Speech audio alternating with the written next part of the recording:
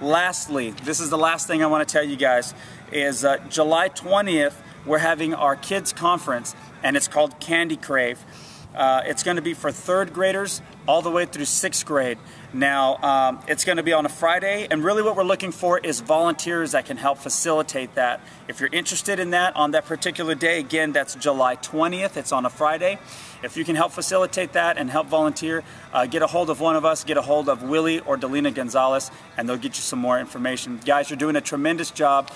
If I could leave you with anything, make sure as soon as you end this blog, you go right to our website, or as soon as you have time, listen to Pastor's message from this weekend. We love you guys.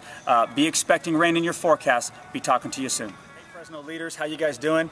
Hey, in case you're wondering what the deal is going on with this umbrella, you know, it's probably close to 100 degrees out here in Fresno, California, and it's not that I'm any stranger to the sun, but in light of what Pastor Randy spoke this weekend, we're expecting rain. We're in a season of rain. And if you were out this weekend, listen to me, leaders, it is imperative that you go on our website and you listen to Pastor Randy's message from this weekend.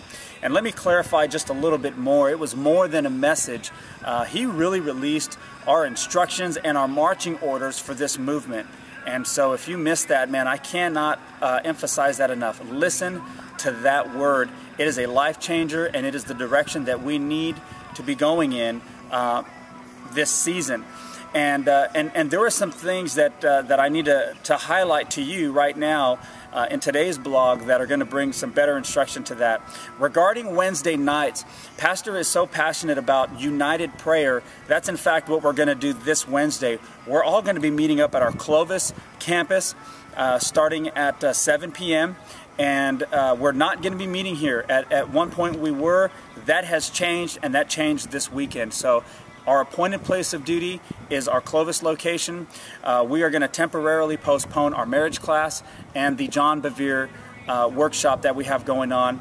We'll revisit that probably within the weeks to come, but right now our instruction is united prayer. And so again, make sure that you guys are there as leaders. Make sure you're helping us get that word out. Very, very powerful. Don't forget that this upcoming weekend, Glenn Berteau is going to be with us at our Sunday night service. And so leaders, I'm certainly counting on you to be there. Make sure we're getting the word out. Every time Pastor Glenn Berteau comes, it's always a powerful word. It's always something that's right. It's a right now spoken word for the house. So make sure you guys are coming out to that. And Alicia wants me to remind you that she's having host team training. Now that's for Coffee Bar, that's for the bookstore, that's for all of my volunteers that are guest services, greeters, ushers, and parking lot. You are our host teams, and so we're having training for you on June 9th here at our Fresno location. That's at 9:30 in the morning, and so we'll make sure that we have some coffee and some refreshments for you guys that day. But it's going to be good. It's going to empower you, and it's going to help you be better and sharper leaders in our church. And then I also wanted to thank all of you for helping us make room for all of our first-time guests here at this campus. For those of you that know, parking is getting kind of tight, especially at our 11:30 service, and you guys have been gracious enough to park all the way by the Brownie Baker and beyond. And so I wanted to just thank you. Thank you for doing that. It means a lot. And for those of you leaders that can help make more room at that 11:30, we're even asking if you can attend that 8:30 service.